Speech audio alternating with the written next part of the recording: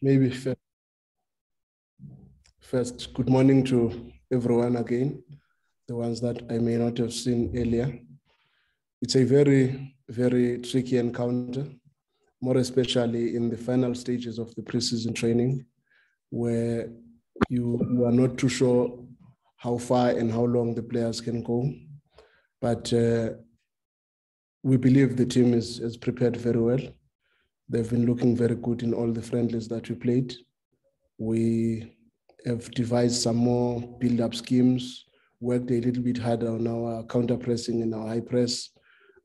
We believe the team that we are playing against will come at us, because the good thing about a match like this, when two big teams are playing, you don't expect anyone to be sitting back, which will make the encounter a very interesting encounter.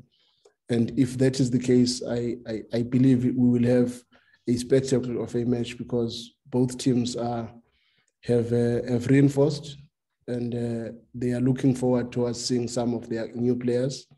But the truth of the matter is, I'm confident that Sundowns, probably, I think it's 7 years now I've been here. We've struggled with this cup, and we are going all out to try and make sure that we finally become the winners of the cup. But that starts with the first step against Kaizer Chiefs. A very difficult encounter, considering the number of new players that they've brought in. Very difficult to profile who they are going to be using on this one, considering that in the Carling Black Label, they did not use some of these new signings. So one is looking forward to a very good encounter, I must say. Thank you very much for that, Coach. Let me take the first question. Mark, listen. Good morning, and thank you very much. And good morning, Coach. May I ask two, if you don't mind? One is, why have you guys struggled with the MTN 8 over the last 14 years? Is it that you are sort of late risers in a way? You kind of, it's difficult to get out of bed in the morning in a football sense for the new season. Second question is, Baxter has always been the sort of king of what he used to call transition, or we know as counterattack. Do you expect that that's going to be the Chiefs' approach again? Who will win possession for them in midfield? Who will be the Letsolanyani passing the ball through the middle, and who's going to be the finisher, in your opinion? The honest truth is that in the 7 years that I've been here, there are many scenarios that were presented, which is why we did not win this cup. One scenario, at some point, we had too many signings, and we tried to play them in the first match. I think we lost to Platinum Stars because the team had not gelled properly. Another scenario was when we were playing MTN 8 at the same time as we were continuing, and in the latter stages of the Champions League. I remember when we lost to Vets in the final, we were unfortunate on that one, because we also had Zesco semi-final away from home. We had too many issues that were making the team not to be as fresh as one would have liked. And another scenario was when we bombed out because of Cape Town City, which I think on that one, we were just unfortunate, because there were very serious wrong offside calls that were made in Cape Town, and that compromised us. But the truth of the matter is, it is one cup that, in one way or the other, we've always struggled to win over the past 7 years I've been here. And I hear the number of years that you are mentioning even before I was here, and that raises eyebrows. But it's a cup that we all know, and now we've been fighting for it. And I don't want to lie, even Coach Pizzo has been trying his best to win this cup. But for whatever reason, it is one cup that has always been very tricky for us in many ways. But after a very long time, the team had a proper preseason this time around, and we are hoping that we will be able to stamp our authority from the beginning of the season. And that is just a hope, because at this stage, nothing has been proven. Thank you, Coach. Sorry, move on. About Chiefs. Oh, yes. On Stuart Baxter in this transitional game, I was hoping you are not going to ask that question, because I'm thinking, based on the talk that he made in the media, that he's also coming out guns blazing. They want to reassume their status of being a big team in the country, because the transitional game and the counter-attacking game means you are not making a lot of initiatives to take the game to yourself. And we know for a fact he is very dangerous on transition. And already in my mind, I'm thinking of players like Sekota, like Keegan Dolly, but a very big contrast on Nukovic, because now they've got a striker that is a box striker. And if they want to play a counter-attacking game, then it means he must start from the halfway line to come out. And I don't think that is his strength.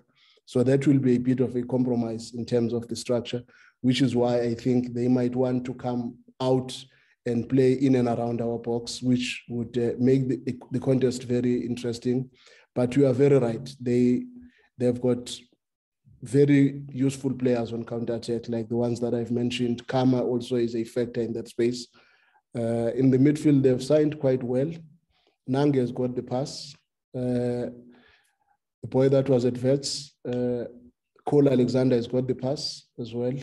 The Mngqithi young boy of Chiefs has got the pass, but it's a big question as to who exactly are they going to use in that midfield, because they must also try to have players that can help them defensively in that space, which brings Katsande into the play, which brings Blom into the play, which brings even an element of Parker, who has done very well in the midfield, who can also play up top and be useful on counter-attacks. So it's going to be very interesting, because at this stage it's very difficult to know what will they do. But one thing we know is that Nukovic is a very important player for them, and he must play.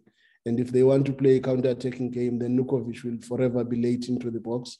But if they want to play with a proper build-up schemes, because Stuart can do that. He's a very good coach. I've got a lot of respect for him. So it's going to be interesting how he approaches the game. Thank you, sir. Let's move on to Mazola. Thanks, Fatu. Morning, Coach. Just also on Coach Stuart, you mentioned, the difficulty of profiling them, in the sense that they've got a few new signings. But given that he's coached SuperSport, he's coached Bafana, he's coached Chiefs before, does it make it a little bit easier to profile, so to speak, because maybe his blueprint is a bit of an open book, so to speak? And the other question, just on Ricardo Nascimento, what's the decision? Are you going to register him and hope that he recovers and comes back? Yeah, in terms of knowing the coach and what is strongest, Stuart Baxter is one of the strongest coaches on set pieces. That is one area he will never compromise. He's very strong there. And he does have the ammunition for that type of a game in Nukovic, in Matoho, in Cardoso, Katsande, and Mpahlele, if he's deciding to play him at right back. He's got quite a reasonable number of players that can help. Even Nange is a factor in that space, to be honest. And also, one of his major components in the game is a transitional game, which is counter-attacks, not necessarily a lot of break attacks, because his teams are not very strong in counter-pressing and pressing from the top, but they always give themselves that space behind your defense. And that is basically where you would expect him to be. But looking at the profile of the players that he have, and one in particular being Nukovic, that would not be as lethal when he has to play a counter-attacking game. He's more lethal when he's in and around the box a lot.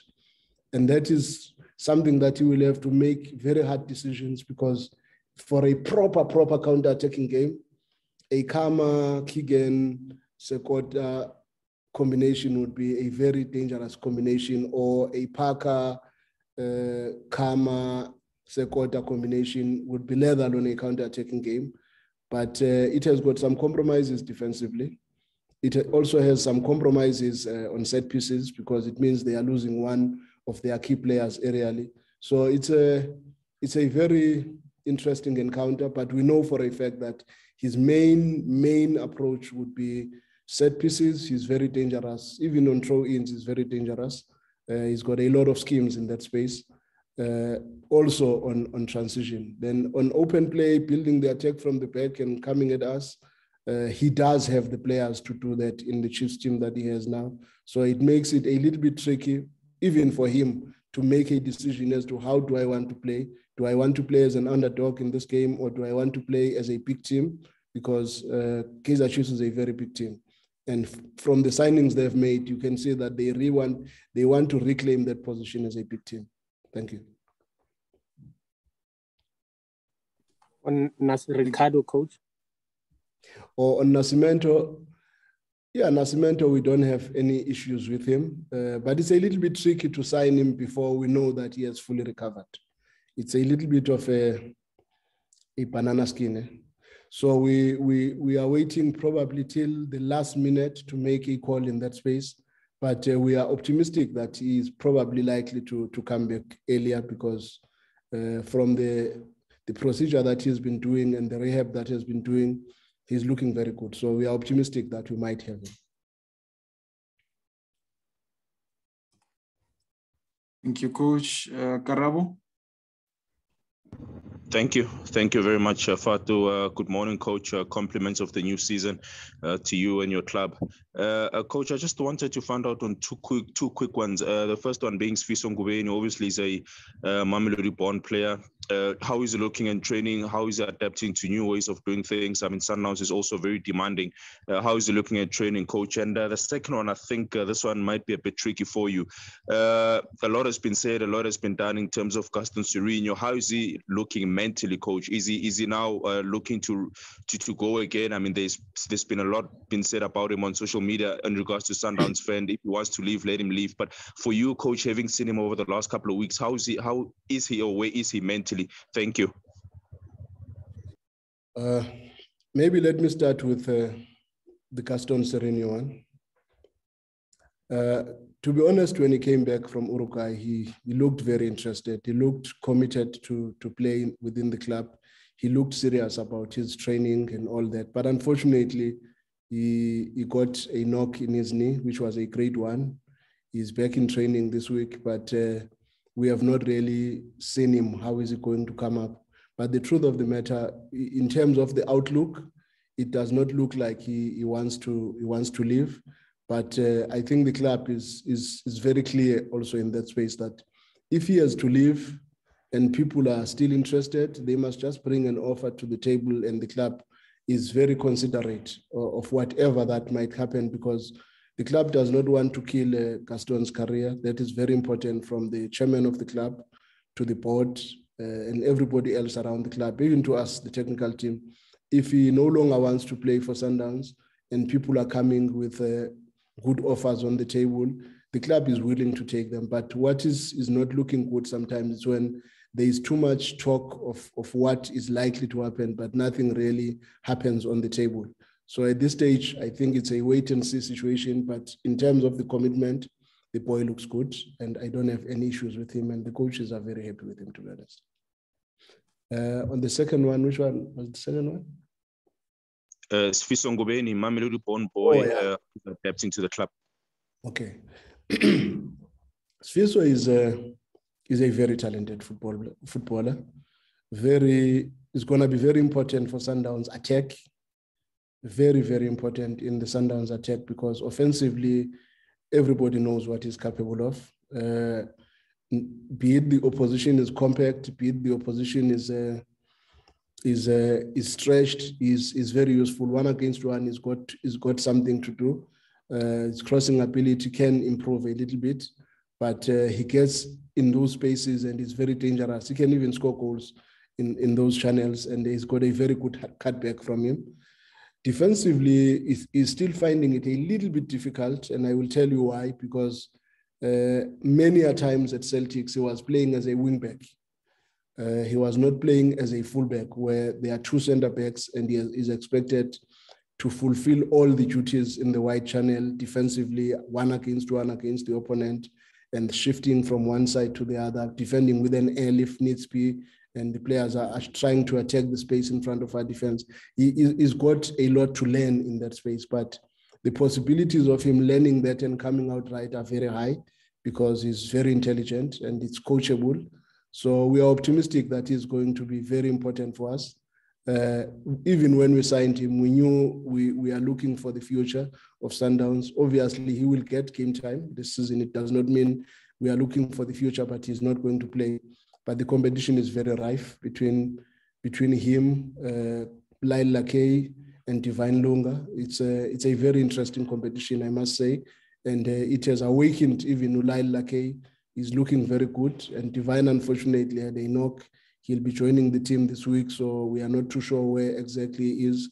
But I must say it's a very good addition to the club. Thank you, Coach. We're now taking the last round of questions, starting with Tsepang.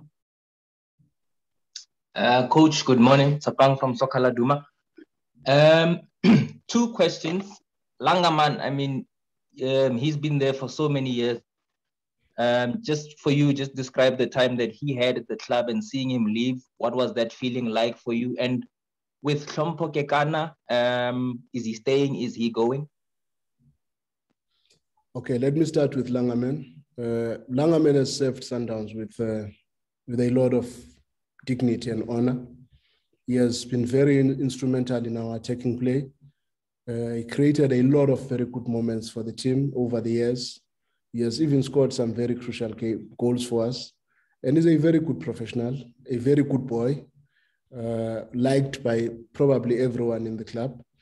But it was always going to be difficult for us, if we are good human beings, to want to keep him in the club when he's not getting regular game time. When there are people that were knocking on the door asking for him to go and get regular game time. And it was a very fair decision, in my opinion, from the coaches, from the club in general, to make a call to say, because it is in his interest to continue playing regularly, let him go and play regularly, because last season he barely had a game, and the few games that he played, to be honest, he did not play bad. But unfortunately, last season, Lyle Lakay also had some very good moments. And on Hlompo is still with us. We love him. He's our legend. He's our captain. Had a very good preseason training, good leadership. All is looking very positive. But the only part that is always going to be an issue again is the amount of games that he got last season compared to the number of games that he's likely to get this season. And that is a very serious catch-22 situation, because we like him, we are happy with him, but what if he does not want to play less games? Because the truth of the matter is, it's not about us only, it's also about him. If he wants to stay and help us in the change room, he's a very important player, so be it. But the truth of the matter is, at this stage, as a club, we are happy with him. And we are also wary of his wishes as well. So we will have to listen to him. Whatever comes from him, we will take it very seriously. But he has to be treated with a lot of respect because he has served the club. He's probably one captain that has lifted more trophies than any other captain in the club. Thank you. Okay, we'll take the last 2 questions, Velile and then front runner. Can I just ask that you keep it to 1 question, because we only have 5 more minutes left. Velile, you go first. Good morning, Coach. Tomorrow is also a draw for the CAF Champions League, prelims and first round. I guess by now you have finalized your registration. I've seen also here locally, I think some squads are ranging between 35 to 40. I know that CAF has got a limit of 40. Have you worked out on how many players you need for both campaigns this season? We are in a very unfortunate situation because we happen to play more matches than probably any other team in the league. But one big issue is the money, how to manage the squad. Last season, we were a little bit fortunate because of a very rife COVID situation that forced us to play almost every member of the squad. But this season, we think the situation is slightly getting better based on the tests that we have done over time. So we are beginning to think that it might be a little bit better, because sometimes it's not always proper to have a very big squad that you have maybe 8 or 9 or 10 players in training that are outside when you are doing your tactical work, and you must now compensate and try and bring everybody in and give everybody a chance. So that makes it very difficult for us. But as coaches, and what is happening at the moment, we are around 30 to 32 players that we have within the team, and possibility maybe of settling at 30 or 32, but at this stage it's a little bit difficult, because it's difficult to take very tough decisions, and COVID is also hovering around you, because the reason why even CAF allowed us to have about 40 players was based on the fact that from time to time you lose players. I remember last year when we went to play Golden Arrows, I think we were without 11 of our players in the game that we played away at Golden Arrows. And we, fortunately, because we had a big squad, we maneuvered and we were able to, within that space, have a team that would come back with a draw away from home. But under normal circumstances, to lose 11 of your regular players should cause a lot of problems. But on the day, we were fortunate to be able to come back with something. And it was the worst scenario that we had. Others, you'd have 5 out, 4 out, 3 out, something like that. And there was a stage of the slump where I think in 3 matches, we were struggling with COVID at that time. But from then up until now, I think even the players, the way they handle themselves and the areas they find themselves in, and making sure that they prevent situations of them getting COVID, because we will never know about this thing. But we have done very well over probably the last 6 to 7 months in making sure that we don't have too many people that find themselves in that situation. Front runner, very quickly. Thank you. Morning, everyone. Morning, coach. You brought in Utabiso Kutumela. I'd like to ask, how do you see his role within the club? Where does he fit into how Sundowns plays? Thank you. Yeah, Kutumela is a very good football player. That's the first thing that people must know, because I've had a lot of questions about Kutumela, and I rate him very highly. At Sundowns, he's got a very big influence that he's going to have as an offensive player, because Kutumela can play on the right, on the left, as a 9 and a 10. And for our pressing schemes, he's very good in that space. And Kutumela from NFD, he has always been very dangerous in front of goals. And we believe he will complement what we have. And he's got an element of directness in his play, very intense, very aggressive, to find spaces or to exploit spaces behind the defense. And he can also play between the lines as a 10. The good thing about him is that he's got a goal against a reinforced defense. He's got a goal behind a defense that defends very high, and that makes him a very important player. And he's got a goal even against a 1-against-1. So it is very important to look at such players with keen interest. And we've been following him for a very long time. And I don't want to lie to you. I'm very happy to have Kutumela within the team, and I'm sure he's going to help the club.